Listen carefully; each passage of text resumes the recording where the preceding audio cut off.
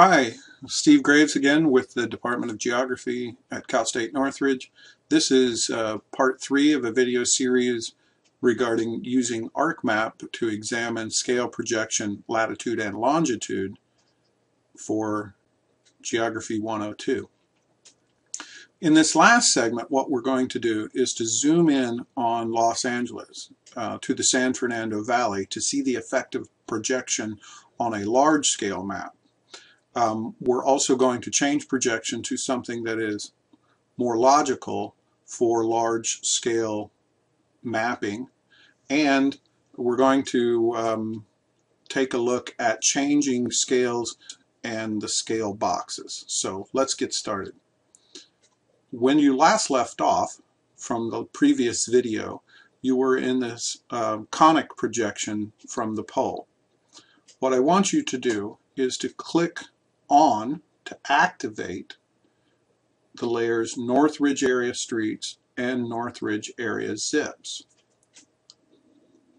Check them on and then right-click on the words Northridge Area Zips. From this drop-down menu, select Zoom to Layer, and what this will do is zoom the extent to the selected layer. Click once, and there we have zoomed into the San Fernando Valley. Now it may look unusual to you, and that is because in this projection you will find that north is actually over in the lower right hand corner of the map window.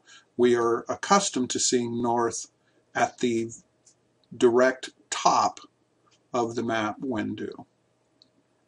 This is why you must carefully pick your projection, particularly for large-scale maps or those sorts of maps where you're zoomed into a small location or a local area. In order to find a better projection for a local area, it is helpful to know the central meridian or the longitude that runs through the middle of the scene that you want to map.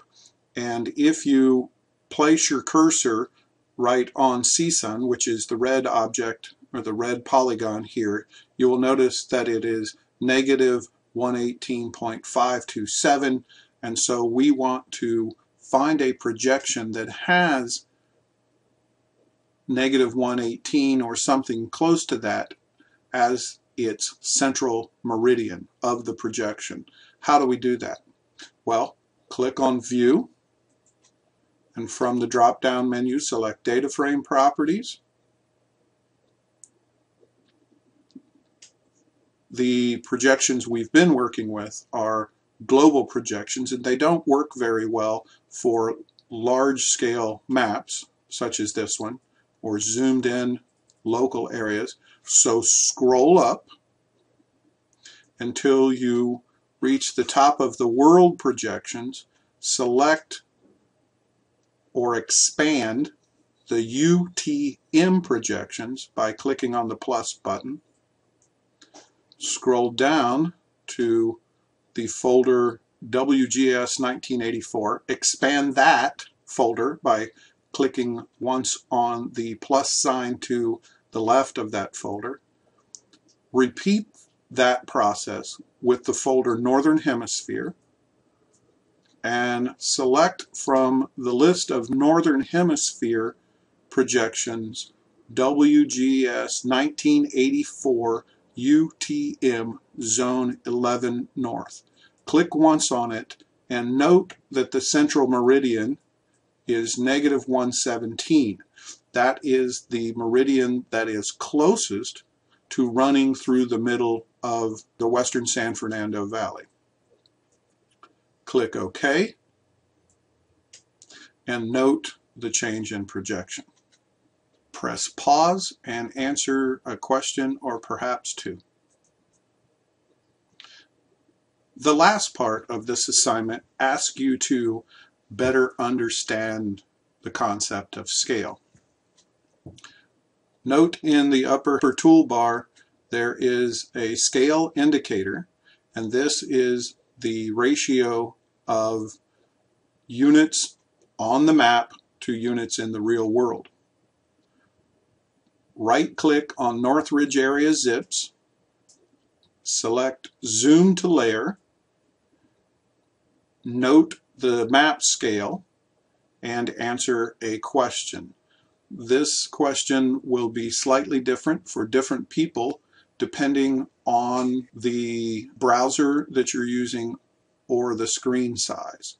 Hopefully Moodle will mark your answer correct. Next, using the Zoom tool, which looks like a magnifying glass with a plus sign in the middle, click and drag a box around CSUN's campus, which appears in red, so that CSUN's campus occupies most of the map window.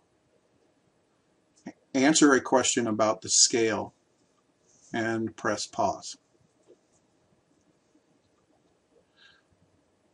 As you can see, this is a good projection for mapping Northridge or the San Fernando Valley, but it will present some problems for a smaller scale map.